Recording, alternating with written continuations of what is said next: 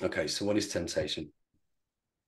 So in James 1:13, it says, when tempted, no one should say, God is tempting me, for God himself cannot be tempted by evil, and he himself tempts no one. So where does it come from? So immediately we can see that God cannot be tempted because he's holy and he is just, which means that as long as we remain in the spirit, we ourselves cannot be tempted to do evil and to sin. Then James 1:14 goes on to say, but each person is tempted when he is lured and enticed by his own desires. So the key words there are lured and own desires. So if the desire to sin does not come from God, but from our own desires, then it must come from the flesh.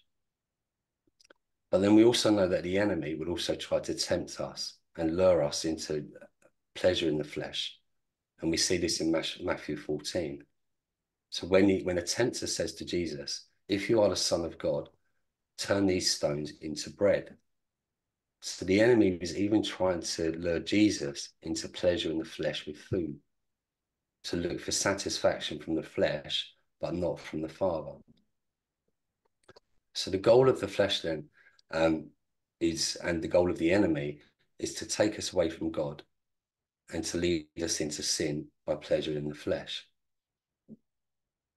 And someone very smart told me that two techniques and in the body told me that two techniques of the enemy is to use sex and food.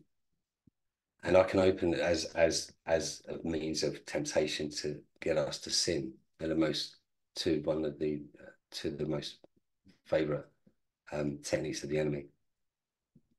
So and then I can openly confess as well that both of these things they're a challenge for me on a daily basis. So every day I have to call on the Spirit to overcome lust and a desire to pleasure the flesh. Because I know that if I fall into temptation and pleasure the flesh, like it says in James, after desire has conceived, it is given birth to sin, and sin, when it is full grown, gives birth to death. That's James 1:15. So I know that sin leads to death, but I also know that sin, it promises us pleasure, but that's really front loaded and it's a short-term pleasure. And eventually that leads to pain and suffering, to guilt, to shame, to destruction, and even bondage to sin. So we know what temptation is and where temptation comes from. The temptation is a desire to do evil or to do something that we know that we shouldn't be doing, which is wrongful. But yet we're attracted to it. The temptation doesn't come from God, because God is holy and God is just. So it comes from the flesh, or it comes from the tempter. So now how do we actually overcome temptation? So the second foundational text is Galatians 5:16. And it says, so I say, walk by the Spirit, and you will not gratify the desires of the flesh. So we must deny the flesh and walk in the Spirit. We do this. How do we do this? We do this by seeking a relationship with God and by taking action. So we should, we, a technique to do this is to identify and to avoid the things and the environments that we know are going to trigger us into that temptation. Be selective about who we spend our time with.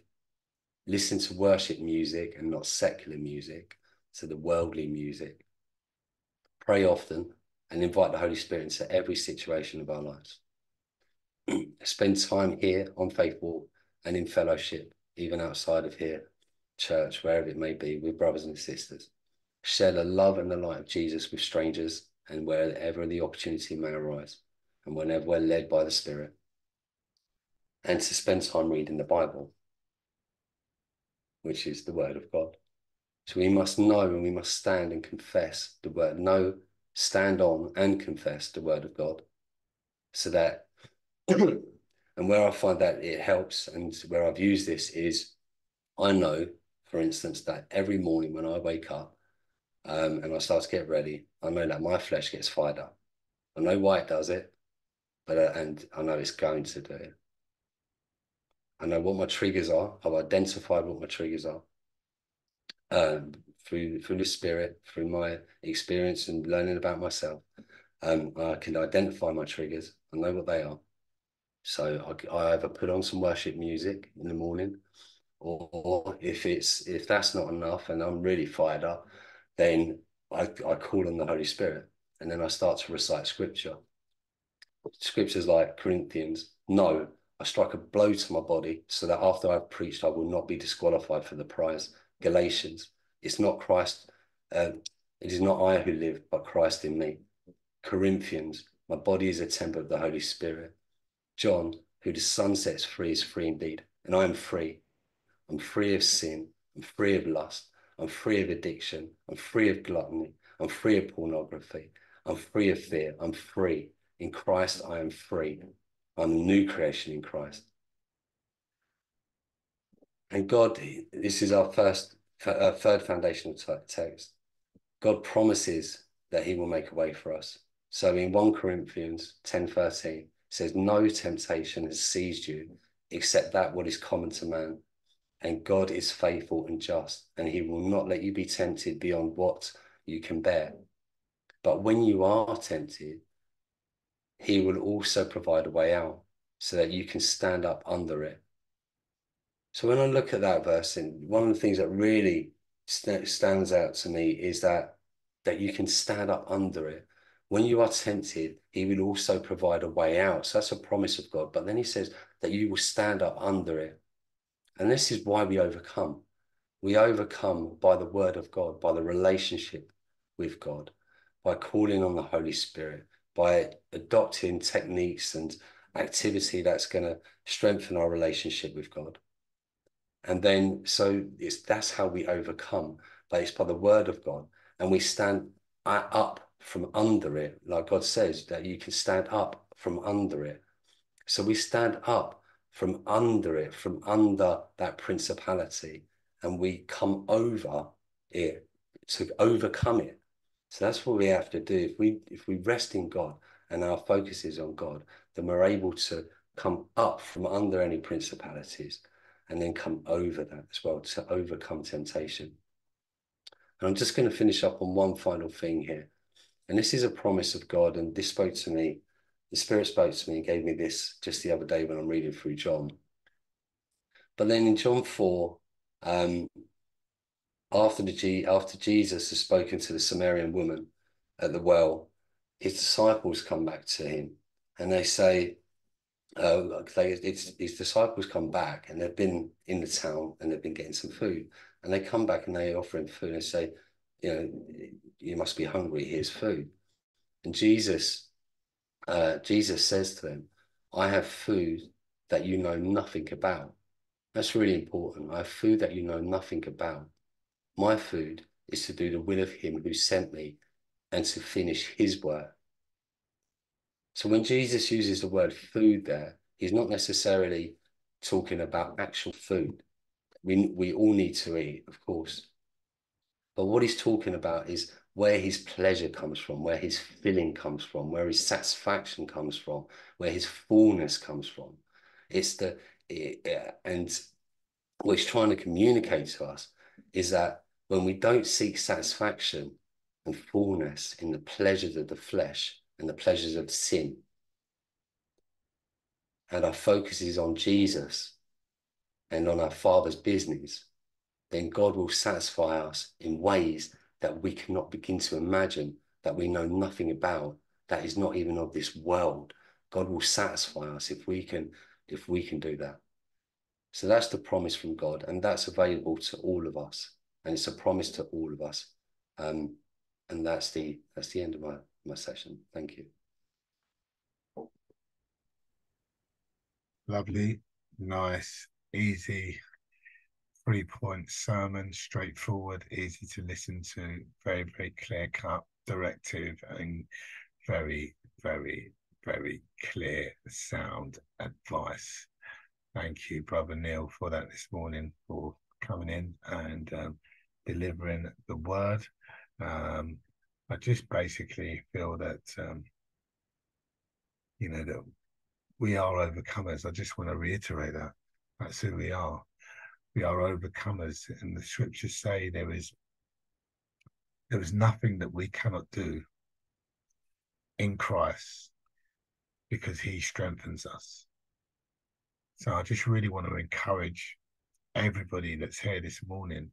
And I know that we're all going through certain stuff or certain situations or difficulties or areas that we might be struggling with in our lives, because we all struggle. We all go through difficult situations and we all go through some challenging times. And we all go through the process of surrender. And we just need to continue to surrender to win in him. And I just really just feel that, particularly with my walk, when I was going through and when I'm continuing, because I believe that sanctification is a continued process for every believer. God is bringing us to his ways and the higher ways all the time as we walk with him. That whatever it is that we're struggling with, that we can give it to him and we can overcome. I just really wanted to just kind of like really just use this time. The Bible says, be still and know that I am God. And I just want us to just meditate on the spirit and the words that Neil's just spoken right here, right now. And if there's something that you want to give to God, let's just give it up right now.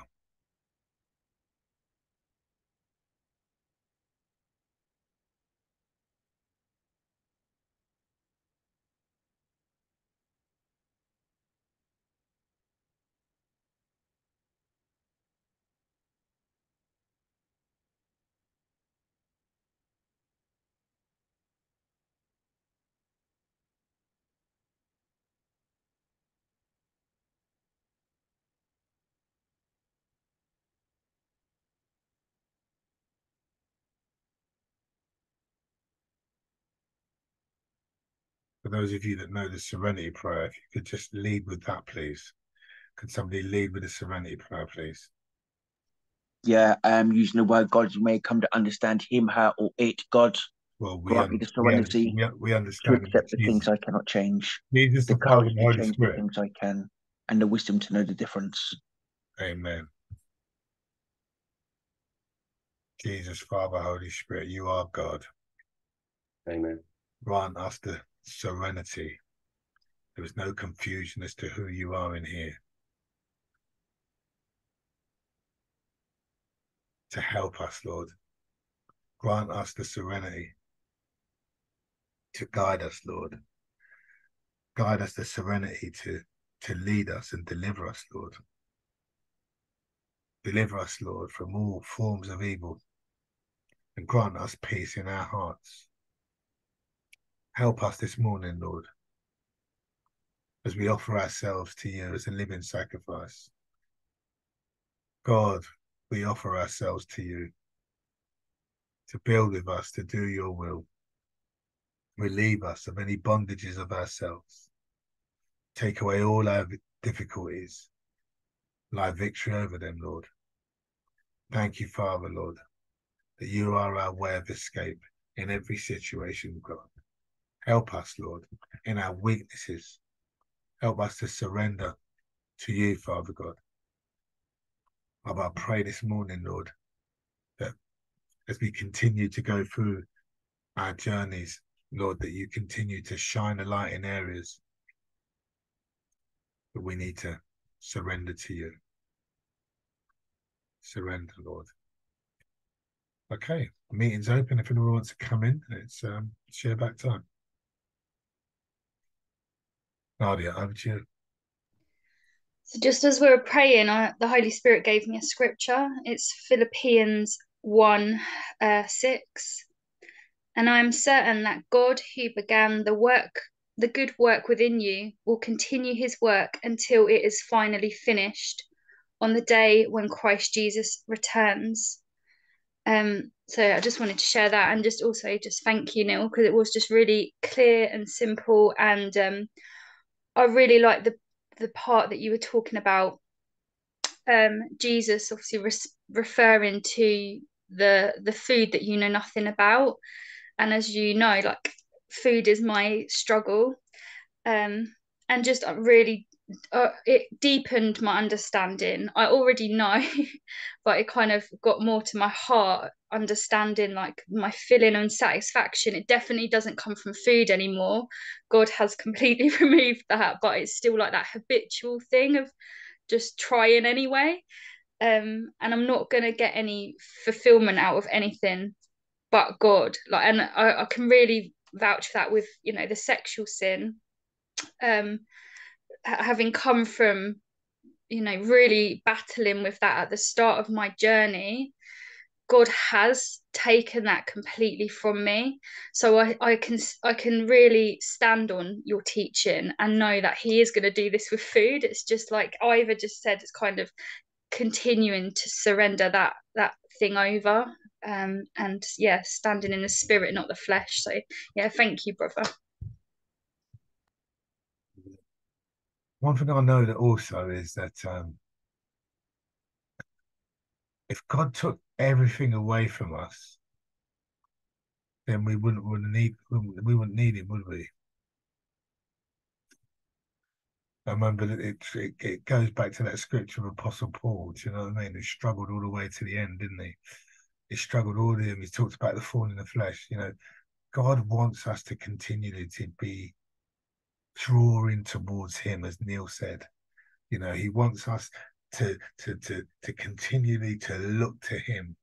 So I don't think we ever become the finished article, but I think we deal with how to master areas in our life that He shows us how to overcome them,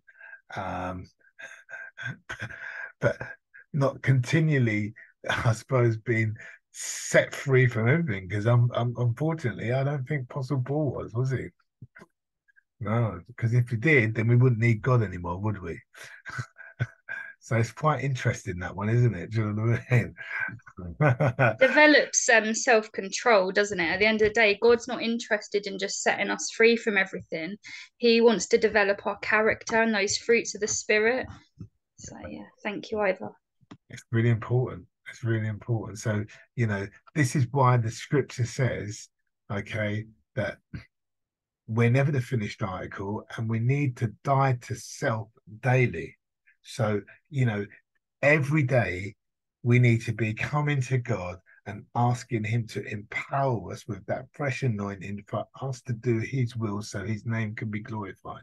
So if I go a day when I'm not doing that, then I'm trying to do things in my own strength. And that is where sometimes the temptation and the difficulties can come in, when I then take the reins back and operate back in my own will. So it's about that constant surrender to Him, isn't it? And that's what Neil was saying, you know, that we need to be in Him, doing the things that He wants us to do, turning to Him, utilizing the tools that are available, whether we're in church or not in church, because we are the church. The body is the temple. Hallelujah. We are the vessel here, and we need to be in Him. Very, very powerful stuff this morning.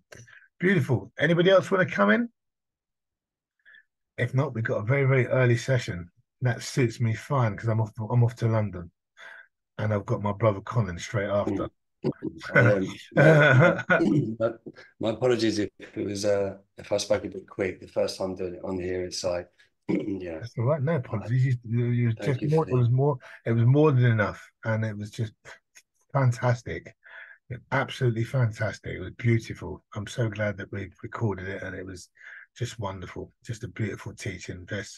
Just really the simple gospel message, and that's really what it's all about. And that's basically, you know, they delivered it perfectly. So it was really, really great. Brother Con, over to you. Thanks, Ivor. I appreciate that.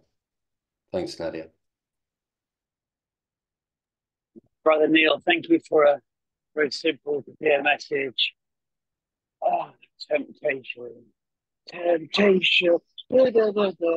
Temptation. No second music. Oh dear. The Yeah. temptation. Oh, Giselle is speaking through you, Brother Neil. I can hear her words through you. Oh man, I was thinking while I was doing my run there, we didn't become addicted in one day. So remember, and we can't do it all at once. So remember, easy does it. I can't become addicted to God in one day, and we can't do it all at once. So take it easy. Fellowship, unity, scripture by scripture, prayer by prayer. I arm myself, we arm ourselves together because, I'm working through my step 6 at the moment and battling the defects and looking in between them is such a fine line. I won't, despite my desire to have them removed now, the flesh is resistant, and I have to keep using those tools you mentioned, like digging deeper into the scripture or the prayer. And this stuff doesn't go easily. It goes kicking and screaming, white knuckling it sometimes. But Neil, thank you so much for buoying me up, for buoying us up this morning. And I look forward to taking some of what I've learned from yourself, Sister Giselle, Pastor Spaghetti, and bring it all together. Thank you. Amen. Thank you, Carl. Amen. Amen. Amen. Finally, brethren, be strong in the Lord and in his mighty power. Put on the full armor of God so that you can stand against the devil's schemes. For our struggle is not against flesh and blood, but against the rulers and against the authorities and against the powers of this dark world and against the spiritual forces of evil in the heavenly realms. Therefore, put on the full armor of God so that when the day of evil comes, you may be able to stand your ground. And after you've done everything to stand, stand firm with the belt of truth buckled around your waist, the breastplate of righteousness in place, and with your feet fitted with a readiness that comes with the gospel of peace. In addition to all these things, take up your shield of faith, for which you can extinguish all the flaming arrows of the evil one. Take the helmet of salvation and the sword of the Spirit, which is the word of God, and pray in the Spirit on all occasions with all kinds of prayers and requests. And with this in mind, be alert and always keep on praying for all the Lord's people. Pray also for me, that whenever I speak words, that words may be given to me, so that I will be fearlessly made known the mystery of the gospel. For I am an ambassador in chains, and pray that I may declare it fearlessly as I should. Father, we thank you. We thank you for this beautiful meeting. We thank you for our lovely brothers and sisters here this morning. We thank you for our faithful servant, Neil. We thank you for each and every single person here. We lift our prayers up to you this morning, Father God. We ask for your blessings and continued blessings for those that are around us. Father, Lord, I just pray that you help us this week with all the challenges that you give each and every single one of us, that you will continue to provide a way of escape. Lord, that we can, as Nadia said, activate your fruits of the Spirit that's in us in the name of Jesus. You name them one by one. Love, joy, self-control. Self-control being the one here that really stands out for me. Father, Lord, thank you that we don't react, that you give us that pause button through the power of the Holy Spirit that's in us, that we can control our mouth, control our tongue, control our body, Lord, in the name of Jesus, Lord, that you help us. You help us. Thank you, Jesus, that you are our refuge and strength, that you are with us, that though we walk through the shadow of the valley of death, that we shall fear no evil, that you shall comfort us in every situation, God. Strengthen each and every single person in this morning, Lord. I pray for that fresh anointing of every person here today, every man and woman, Lord. Lift them up to you, Father God. I pray for right now, Lord, in their circumstance, in their situations right now, that you will elevate them, quicken them in their hearts and minds right now. In Jesus' mighty name we pray. Amen. Oh, Lord, we just bless you. Just bless you, Lord. Bless you, Lord. We have a wonderful schedule this week. Our sister is sharing from the chaplaincy prison this Friday, and that's going to be an amazing testimony here this morning. Been in the jails, worked in Brixton, worked in Pentonville, now working in Five Wells for the last 20 odd years as a female chaplain. So that's going to be absolutely wonderful here this Friday morning. Sunday, we are continuing our series with Bishop Panton around the masculine and the femininity of male and women. That was really so powerful last week. So we got more of that. Hallelujah. And I just wanted to tell you that all these scriptures are linking in to some of the things that are happening in our lives and some of the stuff that we're going through. Particularly, if you're married or you're a single person right now, these scriptures are really building and edifying and lifting each and every single one of us up with a word of knowledge as to who we are in our standing in Christ. So I really encourage you to really get involved in these teachings.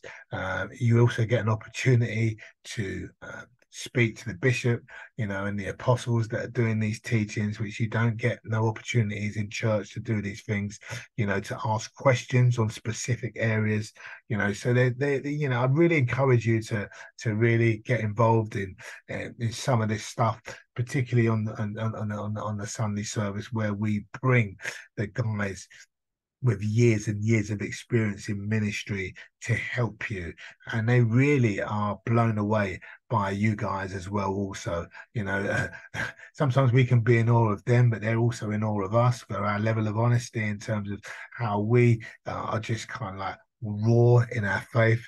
Hallelujah. We got some really interesting programs coming up. We've got the discipleship course coming up. We've also got a 9-step series,